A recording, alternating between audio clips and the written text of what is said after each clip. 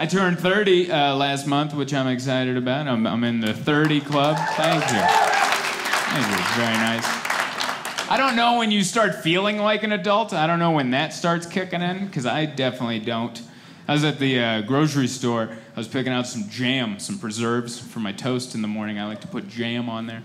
And I was picking one out, and the jar was slippery, and it slipped through my hand and smashed on the floor. And as soon as it happened, my first thought was, run! We gotta get out of here! They're gonna know it was you! And that's not an adult. An adult stands there and calls the manager over, goes, excuse me. And then they bring a teenager over with a mop, and you stand there while you watch them clean it, and you go, yes, that is how this works. I'm gonna need a free jar for my troubles. That's how an adult handles it with me. I'm running through the aisle. I don't even like jam. That's what I'm yelling to try to throw him off my scent. It wasn't me.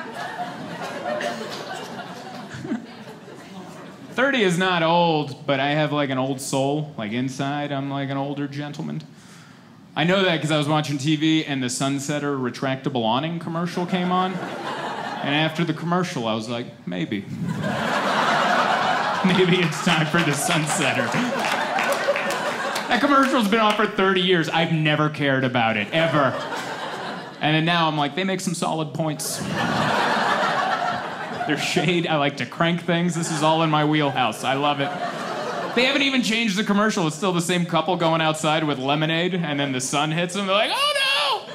And the voiceover comes on, like, you should get a Sunsetter retractable awning. It'll keep your deck and patio 20 degrees cooler. That's their whole selling point, explaining how shade works. And that's the entire commercial. So bizarre, but I'm in. I want it. I did another adult thing. I got a Keurig at home. I make coffee at home, which I feel like that's a step into adulthood. Because I don't like coffee shops. That's for young people. That's for the youngins that are like, ooh, I want to go to a coffee shop.